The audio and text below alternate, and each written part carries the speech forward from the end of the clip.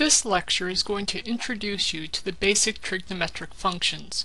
We're going to define what an opposite and adjacent side are of a right triangle, and then we're going to define what a sine, what a cosine, tangent, cosecant, secant, and cotangent functions are. Let's talk about a general right triangle. We can tell it's a right triangle because in one of the angles there is a box. That means it's a 90-degree angle, so it's a right triangle. And we're going to look at one particular angle, one of the acute angles, and that will be what we've labeled x. And it's x and it's in degrees, so we've left the little degree symbol there. Again, the side opposite the 90-degree angle is the hypotenuse. That is the longest side of the triangle. What we're now going to talk about is a general way of talking about all of these sides in relation to this angle x. The side that is opposite this angle x is called the opposite side. The side that touches as a part of this angle x is called the adjacent side. So we now have the hypotenuse, the side opposite x, and the side adjacent to this angle x. What happens if we look at the other acute angle in this triangle? Notice I've moved my x from the first angle to the second acute angle. Well, the hypotenuse is still the same. The hypotenuse is still the longest side, the side opposite the 90-degree angle. But now my opposite leg, which is still across from my new angle x, is what used to be the adjacent side. And the adjacent side of this new angle x is now the longer leg.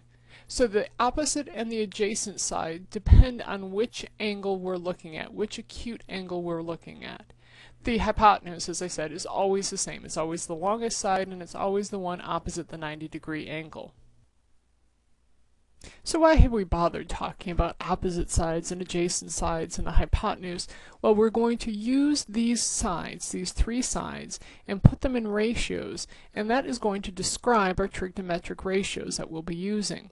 Here's my triangle again. I've moved x back down to the lower acute angle, and I have my side opposite, my side adjacent, and my hypotenuse. These are the 6 different ways I can organize these three sides into ratios. I have an opposite over hypotenuse, I have an adjacent over hypotenuse, and an opposite over adjacent. I can also put the reciprocal of these and write the hypotenuse over opposite, hypotenuse over adjacent, and adjacent over opposite. This just happens to correspond to our 6 trigonometric ratios.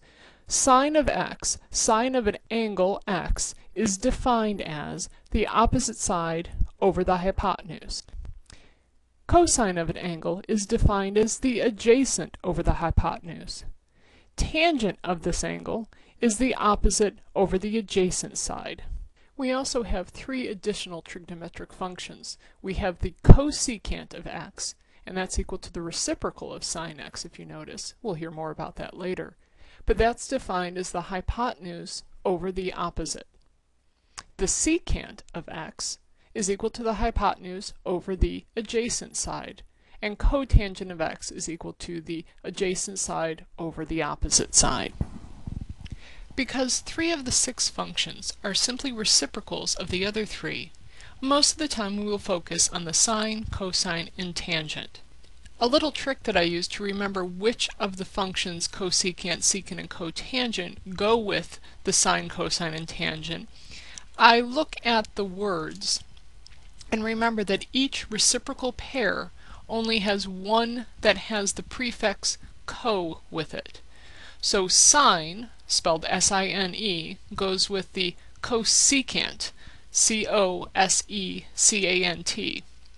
Cosine already has the prefix co with it, so its reciprocal function is the secant, S-E-C-A-N-T.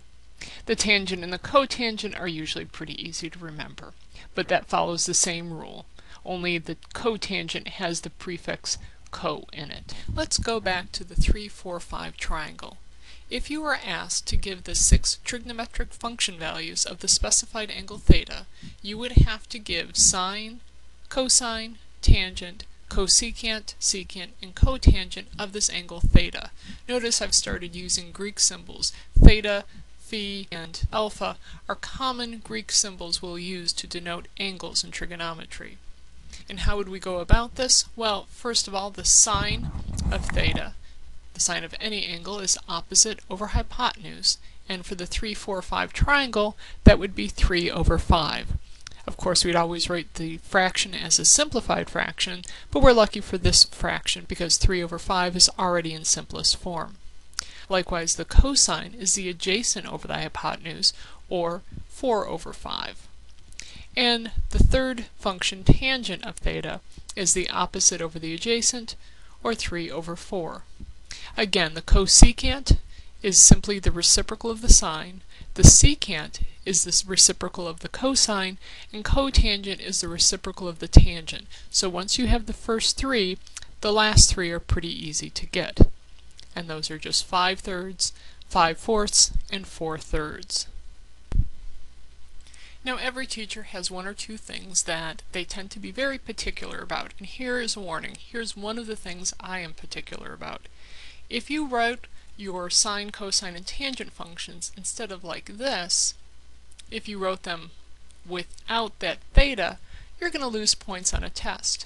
Because remember, sine, cosine, tangent, cosecant, secant, and cotangent, they're functions. All functions need an input. You can't simply say sine equals 3/5. It's the sine of this particular angle theta that is equal to 3 over 5. So please do not leave out that input. Do not leave out your angle because you will lose points. And those are our basic trig functions: sine, cosine, tangent, cosecant, secant, and cotangent, defined in terms of opposite sides, adjacent sides, and the hypotenuse.